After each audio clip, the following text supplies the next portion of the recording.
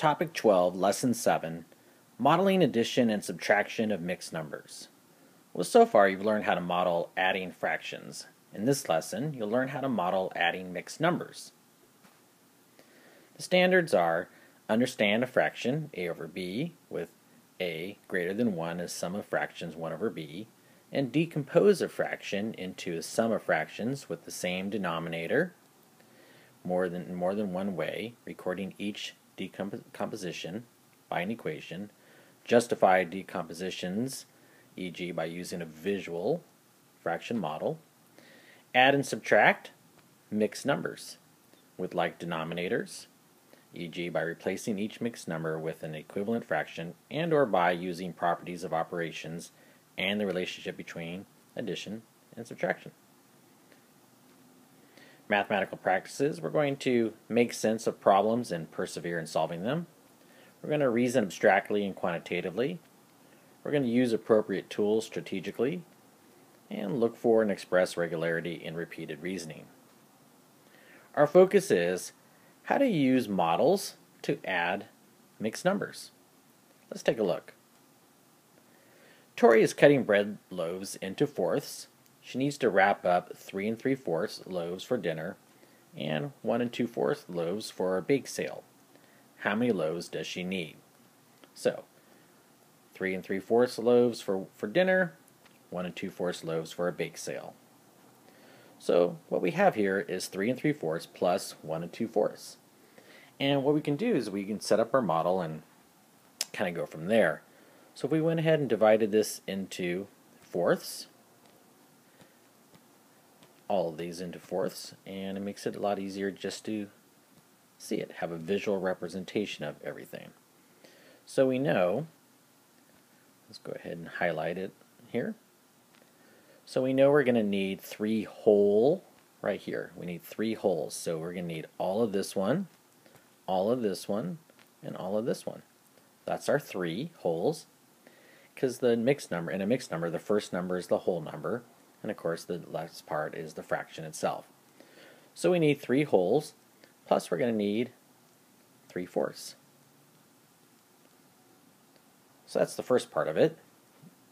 And then the second part of it, we're going to go ahead and we need 1 whole, so we're going to need this whole thing here. And we're going to need 2/4. So we're going to need this fourth and another fourth. So what are we going to need here? Well, we're going to easily need 1 whole here, another whole here, another whole, another whole, another whole, and this 1/4 left over. So in reality, we're going to need 5 and 1/4. And this picture shows it just by coloring in these boxes. So another way of looking at it is we can actually add mixed numbers, especially if they have the same denominator. So we know all we have to do is add the numerators together. 3 plus 2 is 5, and the denominator stays the same. So if you have like denominators, it stays the same. And then we go ahead and add up the whole numbers, which is 4. So now we're stuck with 4 and 5/4. Well, we know that that's an improper fraction, so that really represents, so we can take our 4 whole here, and this is really 1 whole and 1/4, because that's 4 over 4 is a whole, plus we have an extra one. So again, we have 1/4, 4 plus 1 is 5, and we get the same answer as we had back here. Alright, let's try another one, this time subtraction. Go ahead and pause the video and see if you can solve 2 3/8 minus 1 7/8. Good luck.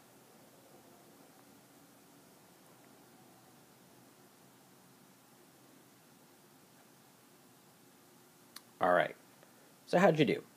Did you use boxes, or did you go ahead and just subtract it out? So we can easily do this.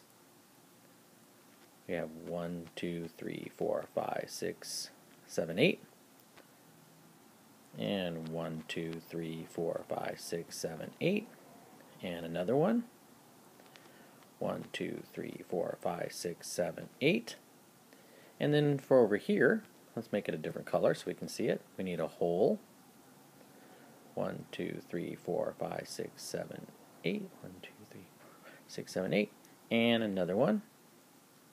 1, 2, 3, 4, 5, 6, 7, 8. And so we're going to need 2 holes. We need all this. And we need all this. Plus we need 3/8. 1, 2, 3. So that's what we're starting with. We're going to start with 2 3/8 minus 1 7/8.